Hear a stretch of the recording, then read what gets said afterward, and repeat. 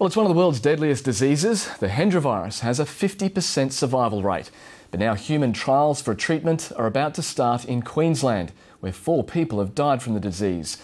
Recruiting gets underway shortly, but with more than 30 outbreaks of the bat-borne disease on horse properties in the last few years, it can't come soon enough. Kathy McLeish reports. Thank you very much, Peter, and it's absolutely fantastic to be here with you today and what I think is an extremely important and far-reaching announcement. In Brisbane this week came the news Linda Rogers had waited for. 4 years after the death of her husband from Hendra virus, human trials on a treatment are about to begin.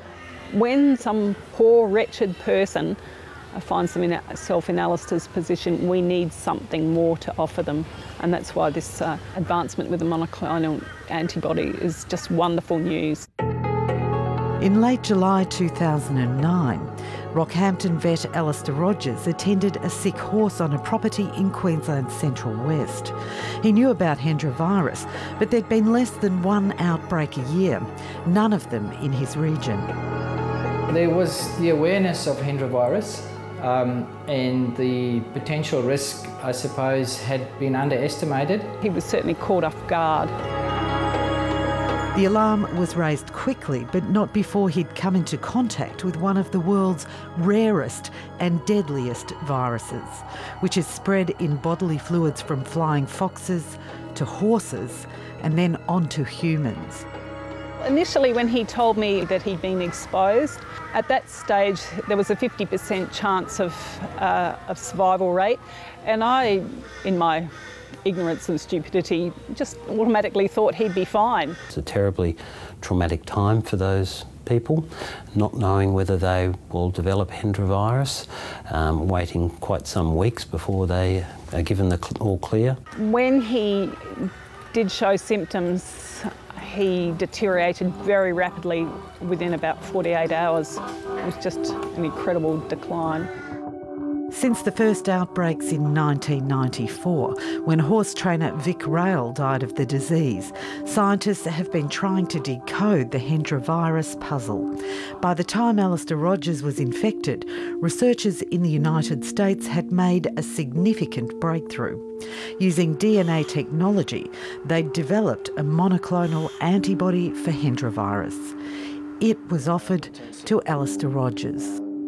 I'd say desperate almost seems like an understatement. You know, your anxiety is just completely overwhelming you, and you just don't know where to go. Alistair, to my knowledge, was the first human to receive it. It was explained clearly that it was highly experimental, but at the time, as I said, Alistair was on life support.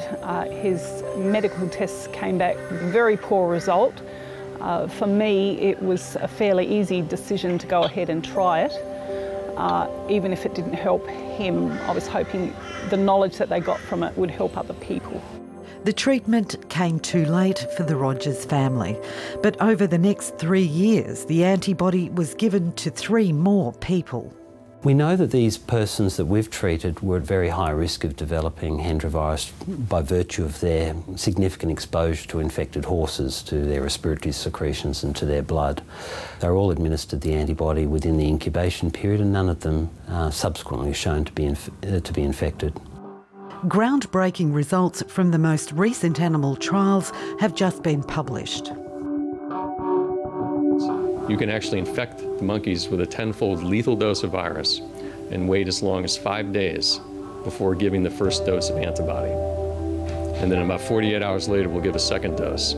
And all of those animals, 100% of those animals, will survive the infection. Professor Chris Broder developed the antibody, which binds to protein on Hendra virus particles, blocking entry to healthy human cells. The immune system then fights off the virus. He says it's also effective on the related bat-borne Nipah virus, which has killed more than 200 people in Southeast Asia. At least as far as data in the literature goes, no other antibody to such a pathogenic virus infection has been shown that you can administer it after you infect the animal. and actually protect the animal from the eventuality of death, in this case because both viruses are so potently lethal. In 2010, the Australian Institute for Bioengineering and Nanotechnology at the University of Queensland were approached to make batches of the antibody for human use. Professor Peter Gray heads the institute. So the work that was done here was about creating an antibody that was pure enough for human use? That's right. We received the cell line from Professor BRODER in the United States and then worked up a process to make very high purity materials. What they do here is take the cells, grow them under very controlled conditions, and then they secrete the antibody into the supernatant, and we purify it from that. In 3 years, the Institute has produced 200 grams of the Hendra antibody.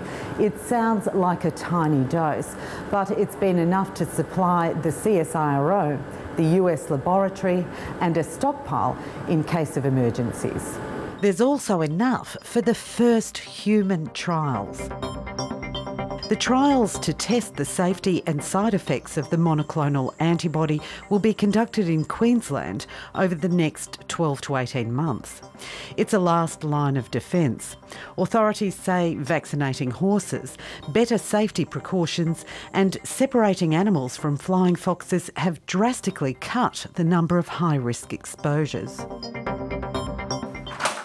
Dr. Geoffrey PLAYFORD will oversee the trials. If successful and approved by the Therapeutic Goods Administration, the antibody would then be readily available. We would have much more confidence in being able to offer potentially exposed people this antibody therapy, be able to counsel them, to be able to